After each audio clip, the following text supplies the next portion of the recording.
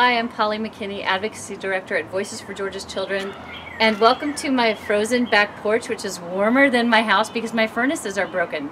So I decided to do it out here in the sun where it's warm. Anyway, let's get going. It was kind of a slow week, so this will actually be kind of a short legislative update.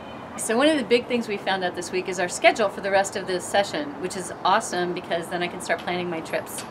Most of my trip to my bed to go to sleep, which is what's going to happen. Crossover day is going to be on leap year day, February 29th. That's the last day when a bill can move from one chamber to another and be viable for passage in this session. It's very exciting. Looks like they're going to sine die, which is the last day on March 24th. So it's a much shorter year this year. This week was full of budget hearings.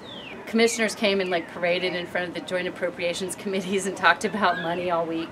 Let's see, what other? There are a bunch of bills that are getting hearings next week and that are starting to be active. Most of the bills that are starting to get really busy right now have to do with child welfare and child safety. The cannabis bill, which is basically Representative Peake's bill, which is a seed to sell, that deals with manufacturing and production of cannabis oil. It also adds some diseases that can be treated with cannabis oil. Senator Unterman dropped a pimping and pandering bill, which increases penalties for pimping and pandering. It's very hard to say. Senate Bill 278 Act, which is savings accounts for folks with disabilities. They don't have to lose their Medicaid or SSI supports in order to have extra help with work and independent living. So it's a great thing for parents to do who have children with disabilities. There are a myriad of fireworks bills which are kind of reining in the bill that passed last year. They're kind of limiting how many hours and what days you can use fireworks and who oversees them and all that. There is going to be a hearing on licensing of lactation consultants. There is some activity around the pari-mutuel betting the horse racing bill. Some of those proceeds would go to the Hope Scholarship.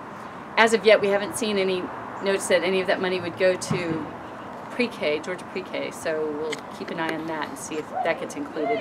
That's everything that I can think of, and I'm really cold. So action alert is come to our panel discussion on child fatality, the Child Fatality Review Report. We have a whole host of commissioners who are going to talk about child fatalities in the report that comes out on Wednesday. We have a defects report and a statewide report. It's a big deal. It's 3 o'clock on Wednesday. Thanks. Have a good week, everybody. Bye. Stay warm. Okay, this is very serious. You just your hair is No, my hair is everywhere. Okay. Ah! And now I got static. I have static. I don't know what to do with this.